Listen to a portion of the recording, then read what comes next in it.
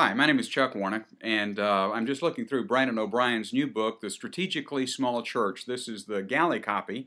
The actual book will be in print later on this year. But the exciting thing is that Brandon and I are going to be co-hosting a small church webinar titled The Strengths of the Small Church. Now, I'm a small church pastor. My name is Chuck Warnock, and I blog at Confessions of a Small Church Pastor.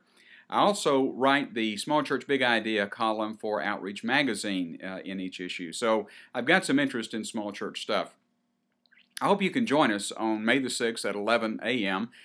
Because we're going to talk about Brandon's book, but we're also going to talk about other strengths of a small church and why small churches strategically are perhaps in a better position to do certain aspects of ministry than a more unwieldy organization. I look forward to having you at the webinar May the 6th at 11 a.m. Eastern Time, and hope it'll be helpful to you. Thanks a lot.